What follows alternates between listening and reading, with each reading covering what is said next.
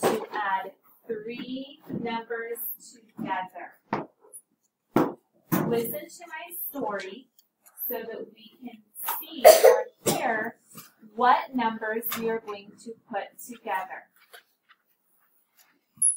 Kelly sees 7 birds.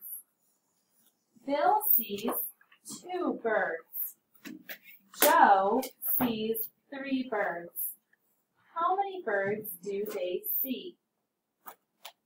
Raise your hand. How many birds did Kelly see? 7. 7. Very good. So we are going to draw 7 cubes.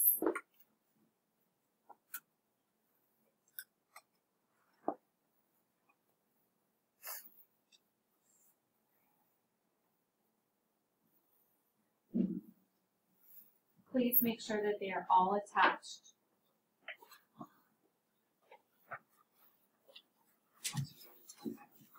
How many birds did Bill see? 2. So below that, I want you to draw 2 more cubes.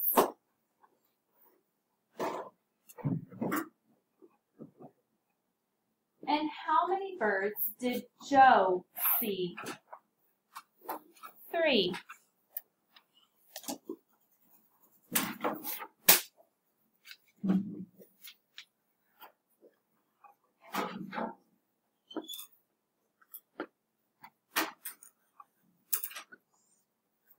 Instead of having only 2 numbers to put together, we have 3 different numbers to put together.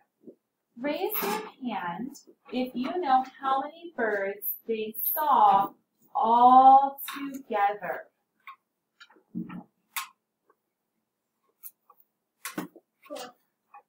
Very good. They saw 12 birds all together.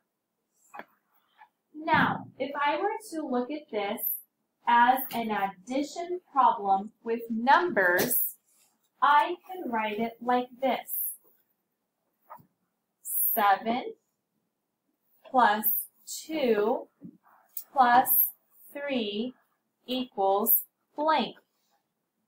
It's kind of hard to put 3 numbers together, isn't it? Yeah. So what I want to do is I want to put 2 of the numbers together, so then it's a little bit easier for me to add the numbers. So who wants to share which 2 numbers would you like to put together? 7 and 3. Okay, why are you choosing to put the 7 and the 3 Because together? It kind of makes a bigger number. Okay, it does make a bigger number. Raise your hand if you know what 7 plus 3 equals. 10. 10. Very good. So now I have 10 plus 2 equals. Is that a little bit easier than 7 plus 2 plus 3? I just made it all easier. We did make it easier, isn't it? I think that 10 plus 2 is easier than 7 plus 2 plus 3. What is 10 plus 2, first grade? 12. Did we get the same answer as before? Yes, we did.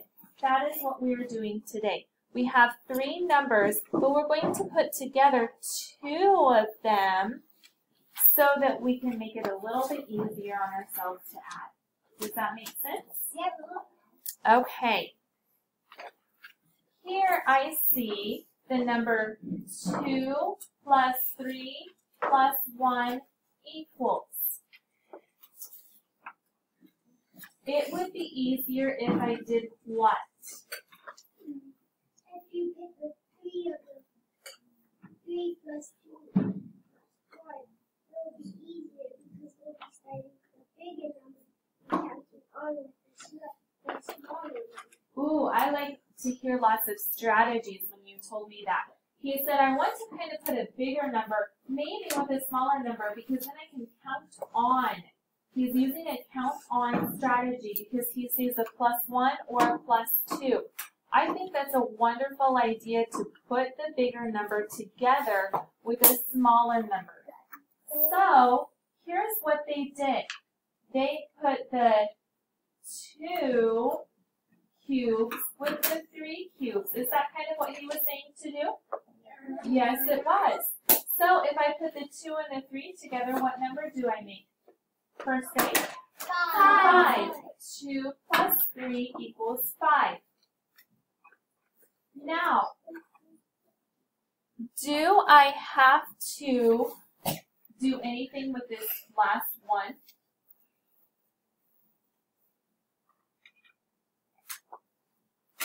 Do I have to do anything with them? No. Added. So what? Count on. You have to count on. I have to put that 1 in there. So instead of having 2 plus 3 plus 1, I now have 5 plus 1. Isn't that a little bit easier? Yes. Okay. So basically, I'm just putting my cubes together to make a bigger number so that it's easier to add. So, raise your hand if you know what 5 plus 1 equals. First grade? 6. Wonderful. That's a lot easier to figure out than 2 plus 3 plus 1. But if I know that 5 plus 1 equals 6, then 2 plus 3 plus 1 must equal 6. You are so right.